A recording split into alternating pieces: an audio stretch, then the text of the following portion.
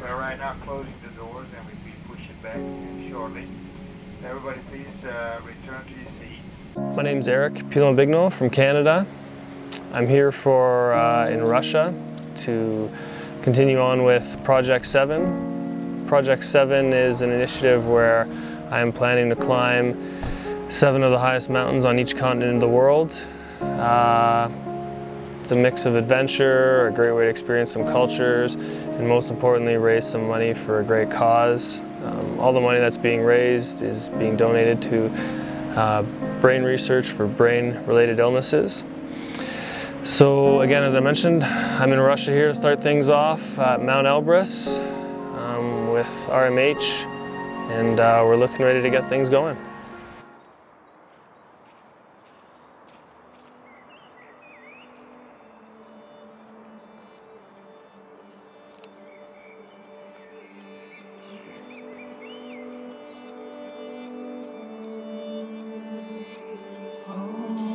Russia.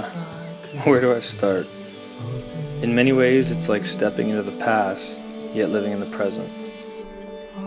It has so much amazing energy and beauty, yet parts of it feel so sad.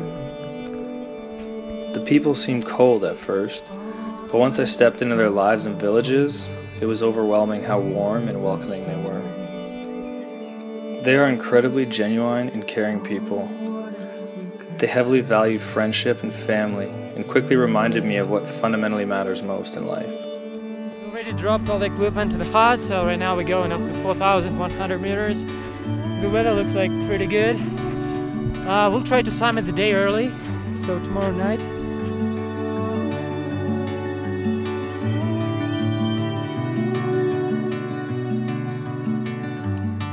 It'll be a long day, baby. Woo!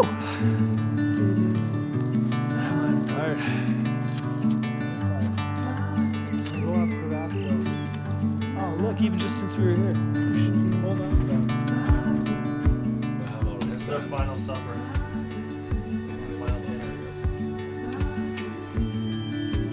To the summit. I'm gonna show you how Canadians do it like that. Nice.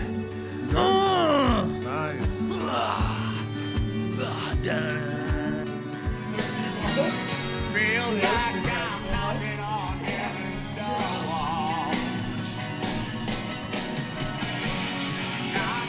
Knocking on heaven's door. Hey, hey, hey, hey, Yeah.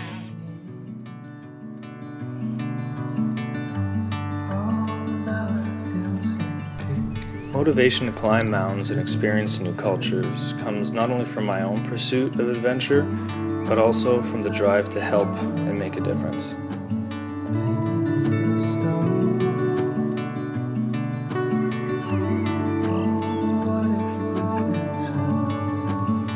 Standing on the summit is always a nice bonus.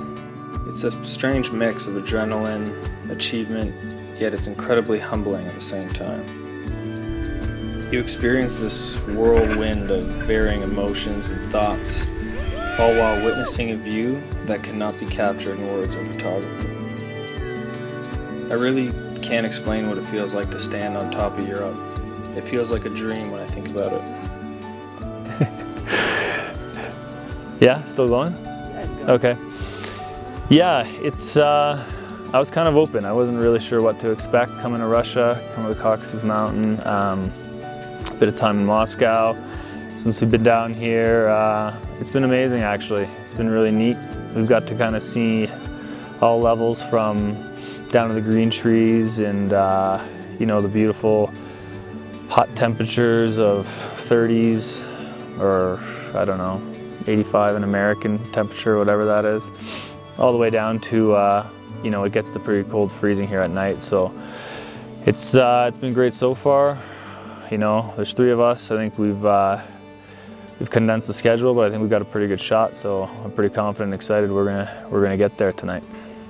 So also what I can say about Caucasus Mountains, I'm a local here. I live in Mt.Elbrus. It's just a couple hours from this region, and I work here like for the 5 months a year every day, and it's actually every sunset is different, so it's always beautiful, and I'm really happy to be here every day and every time, and look at that. It's just like in the... Yeah. Yeah.